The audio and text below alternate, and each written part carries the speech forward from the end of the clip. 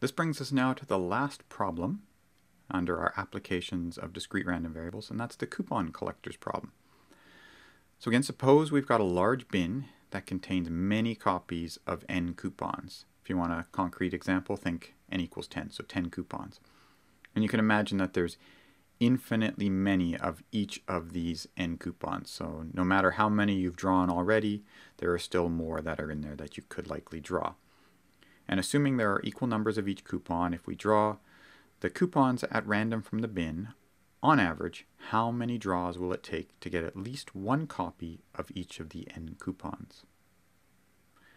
An alternative but equivalent problem could be the die rolling problem, where you've got a die, let's say a 6-sided die, and you roll it.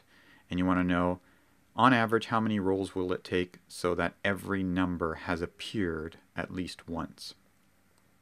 So every one of the 6 numbers appears at least once. So that's a alternative to the coupon collectors problem. There, you don't really have to think about there being infinitely many coupons, because you could continually roll the die and get the same value over and over again. That's the analogous idea to this big bag of coupons having as many copies of one type of coupon as is needed. Alright, so how many draws will it take to get at least one of every type of coupon? That's what we're interested in. So let's get a feel for what's going on here. I mean, let's just play with a small example and see what kinds of things we're going to be interested in. So for example, let's just consider the case. I mean, I wrote n equals 10 up there. It really makes no difference. This can be anything. It doesn't have to be 10. We can just use an arbitrary n, which I will. But in our example down below, maybe I'll take 4 coupons just so I can draw them. So we're going to assume we have 4 types of coupons. So here's our coupons. And we are interested in doing some draws. So we're going to pick a coupon. So maybe I'll indicate, here's my draws. Draw 1, draw 2, draw 3, and we'll just keep going. And I'll fill in these spots.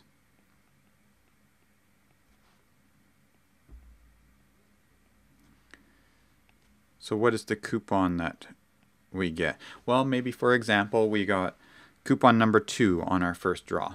And then we got 3, and then we drew again and we got a 2. And then, oh, we got a 3 again. And then, oh, we finally got a new one again. So we got a 1. So now I've got at least 3 of the 4 coupons. And then, oh, success on the 4th draw, sorry, on the 6th draw, I ended up getting the 4th coupon, and now I've got all 4 coupons. It took me 6 draws, but I managed to do it. And the question is, how many draws on average will it take to collect all 4 coupons? So a few things that we want to keep track of is, you sort of heard me celebrate when I was like, oh, I got another one, so I got the 1, so I got a 3rd coupon. That's an important milestone when we get a new coupon. So we've got an important milestone right there. We've got our first coupon. And then, oh, we got another milestone, because now at this point I've got 2 coupons. And then we drew the 3rd one, and it was like, oh, we got a 2. Okay, so I got one I already had. And think about this as whenever you're collecting some mystery packs of something, whether it's Lego minifigures or what have you, you open it up and you're like, oh, I've already got this one. Well, that's kind of what's happening here. Oh, I've already got this coupon. And then I do that for the 4th draw. Oh, I've already got that coupon. And then for the 5th one, oh yes, I got a new coupon. Excellent. So got a new one. There we go. And then finally, I've got the 4th one. Yep, collected the whole set. There we go. Only took me 6 draws to do it, but I finally collected the whole set. So these are what we're going to call the records. Now, this isn't going to come, I mean, this terminology isn't going to be that important as we move along, so it's all right if you don't remember the terminology of records, but the idea is, sort of, we set a record. We got the 2nd coupon on the 2nd step. Oh, and it wasn't until the 5th step where we set a record and got the 3rd coupon, and so on. So these are our records of when the new coupons appear. So we got the first new coupon on the 1st step. When did we get the 2nd new coupon? We got it on the second step. When did we get the third new coupon? We got it on the fifth step. And when did we get the fourth new coupon? It took us the sixth step. So those are our records. And we could encode this as a record sequence. So what's our record sequence? It would be 1, 2, 5, 6. That's just saying I got my first coupon on the first draw, and I didn't get my second new one until the second draw. I got my third new one on the fifth draw, and then my fourth new one on the sixth draw. The other thing we want to keep track of, and this is actually going to be of importance, is the runs. So these runs are the gaps between when I've got a new coupon. So for a runs, we'll use capital T to denote this. So we'll start with capital T. I'm actually going to move this back a bit because we'll always assume capital T1 is 1. And then the next values are just going to be how long is the run before I get the next coupon. So I went from my new coupon that I first collected to the next new coupon. I just did a run of 1. So to get the next or the second coupon that was new to me, it took me a run of 1. And then what's next? Well, to get the next coupon that was new to me, it took me a longer run. It took me a run of 1, 2, 3. So that was T3 is 3. So it took me 3 draws before I finally got a new coupon. And the longer these runs are, the more disappointed you are as you go along. Oh, I got another one that I already have, got another one that I already have. And so that's what these runs are. They're sort of the gaps between getting these new ones. And then the last one, the run before I get the fourth coupon that I'm looking for, well, that was a run of length 1. And here's the key idea. The runs really contain what we're interested in. So if I sum over these runs, so in this case we've got 4 coupons, so it's 1 to n, but in our case it's I equals 1 to 4 of ti. So that's t1 plus t2 plus t3 plus t4. What is that? That's 1 plus 1 plus 3 plus 1. So that's 1 plus 1 plus 3 plus 1, which is 6. And that's exactly how many draws it took to get all coupons. So I've just broken down the drawing sequence, and I've tried to pull out some important details, and the main important details are these run lengths. The sum of the run lengths is going to give me the total number of draws it took overall to get all the coupons. So that's really what I'm interested in, is the sum of these run lengths. So the run lengths will be the random variables I'm interested in. Their sum is ultimately the random variable I really care about. Okay, so that's our example that we can sort of keep in the back of our head and compare things to. But here are the details. So we've got S. S is our sample space. Now, what is our sample space? It's just all possible drawing sequences of coupons.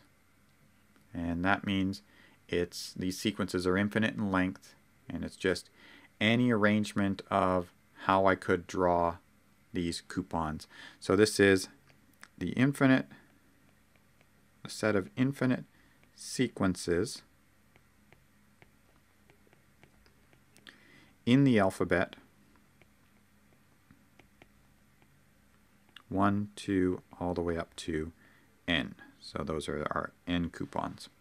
So that's our sample space. We're going to now introduce our random variables. So let t, that's ultimately the random variable that we're interested in. So this is be the number of coupons we draw to get at least one of each type. And we will let Ti, now this is what I want to encode as the runs. So Ti is about the length of the next run. So T1 is 1. T2 is just how many draws do I have to take before I get the second newest coupon. Now that second newest doesn't mean the second coupon. I've labeled the coupons 1 through 4. But the second coupon just means the second one that's new to me. It's the one that I haven't got yet. So here, our second coupon in our example ended up being coupon number 3 because it was the second newest coupon I got. Coupon number 1 for me was 2. Coupon number 2 was 3. Coupon number 3 ended up being 1 because that was the one I got third. And coupon number 4 ended up being 4 because that was the one I got fourth. So what are we going to do here? Well, Ti is basically trying to encode these gaps between getting the ith minus 1 coupon and getting the ith coupon. So let it be the number of coupons we draw between getting the I minus first coupon and the ith coupon. So it's our run. It's our run between I minus 1 and 1, between I minus 1 and I. So we can write it as this is the ith run, as we've called it. So now our observation at this point is that the random variable we are interested in is just the sum of these run variables.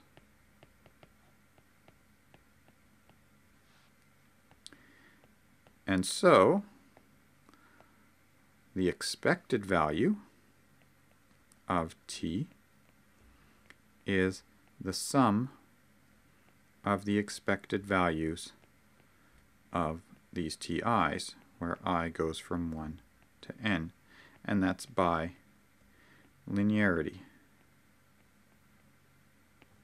And again, we're using the fact that the expected value is a linear function on random variables. So now what do we want to do? Well, we'd like to work out what is the expected value of Ti. So let's go ahead and do that. So for I between 1 and n, let's try to figure out what the expected value of Ti is. So to do that, we're going to have to work out the probability of Ti being each of the values that it can take on, each value in its range. So what can Ti be? Well, Ti could be 1. Ti could be 2, and so on. So we could look at, in general, what is the probability when Ti equals k. So let's get a handle on the first view before we go for the general one. So what is that? The probability that Ti equals 1. So that's the probability that the ith run is of length only 1. So that means I've just drawn the I minus first coupon. Hooray, I got a new coupon. And then the next coupon I draw is a new one as well. That's what it means to have a run length of 1. I just drew a new one right after I finished drawing a new one. So that's the best, right? You get the new coupon, and then I'm thinking minifigures here from Lego. You get the new one, and then right after that you open the pack and you get another new one. Great. So what is the probability that will happen? Well, it's basically you're reaching into the bag and you're pulling something out. Of the n choices you have to pull out, you don't want I minus one of them because you've already got those ones. So of the n choices you want to pull out, you don't want those I minus 1. So the ones you do want are n minus I minus 1. And that's out of the total of n possibilities. So that's your probability that you got a new one right after you selected the I minus first new one. How about for ti equals 2?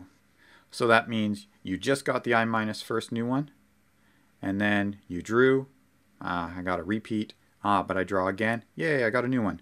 So how does that happen?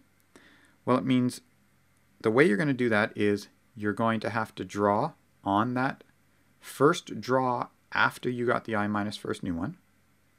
So on that first draw, you actually end up picking one of the I minus 1s. So that's how many choices you have for that first pick. And then the second pick, you end up picking one of the new ones. And that's out of the total of n times n, or n squared possible choices. And so we can group this as I minus 1 over n. So that was really the probability of picking a repeat times n minus I minus 1 over n. That's the probability of picking a new one. And how about a run of k?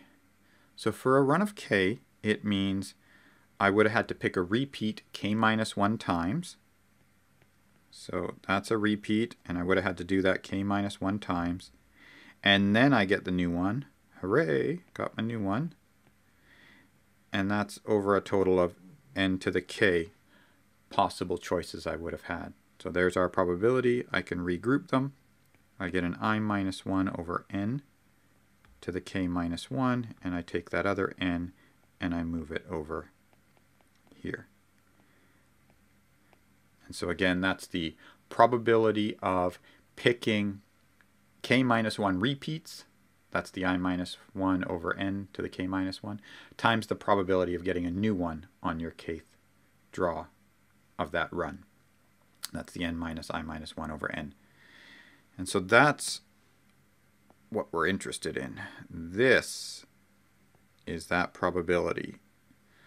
So all that work up till now was really about getting at this probability and then using this probability to work out the expected value of ti. Now what do I notice about this probability? If we set p equal to n minus I minus 1 over n, that appeared quite a bit in our expressions above, and also so did this quantity, which I'll call q, I minus 1 over n. Then what we get is that the probability in this case, where ti is equal to k, can be written as q to the k minus 1 times p. And we just notice here that if I add p and q together, they give me 1. So this is actually a geometric distribution. So that's a nice observation to make. This is a geometric distribution. Big exclamation mark there. Why is that an exciting thing to observe?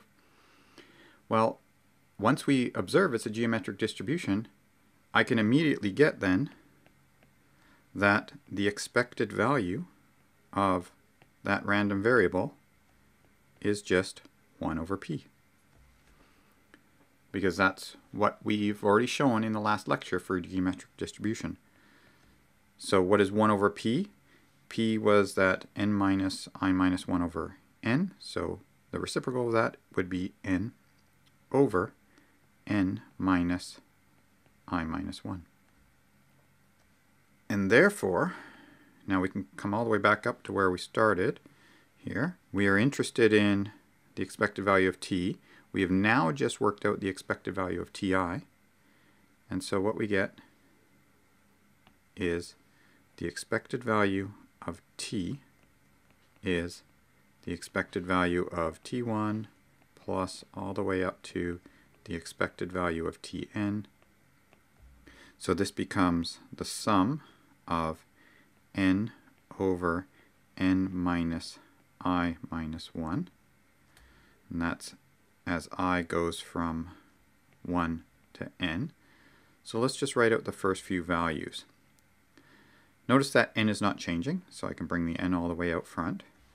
And then what's left is 1 over n minus I minus 1 when I is 1. So that's n minus 0. So that's a 1 over n plus, and then a 1 over n minus, when I is 2, that becomes an n minus 1 in the denominator, plus all the way down to 1 over 2 plus 1. So this is known as a harmonic number, the nth harmonic number.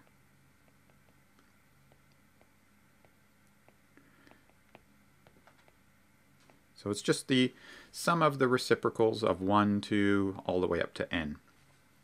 So we can write then the expected value for t. So the expected number of draws I'd have to make in order to get all the coupons is n times the nth harmonic number. And so there we go. In particular, just for an example, so for example, n equals 3. Let's say we had 3 coupons and we wanted to try to draw until we got all 3 of them. How many draws on average would we have to do? The expected number of draws would be 3 times h sub 3.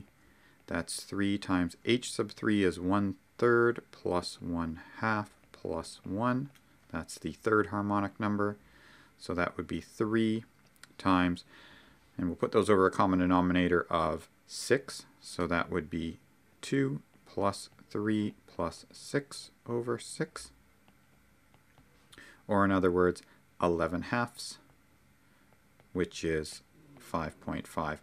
So on average, we'd have to make about 5.5 draws. So somewhere between 5 or 6 draws, and we should be able to get all 3 coupons. All right. There is a final exercise that I'll leave for you to ponder. In this case, on average, how many times would you have to toss a fair coin in order to get both a heads and a tails? So, how many times would you have to do it so that you at least get 1 head and 1 tails? You may flip the coin and get 5 heads and then finally a tail. In that case, you would have gotten both a heads and a tails. Or you may do it right away. Heads, flip, tails, flip. And so you've done it in 2 flips.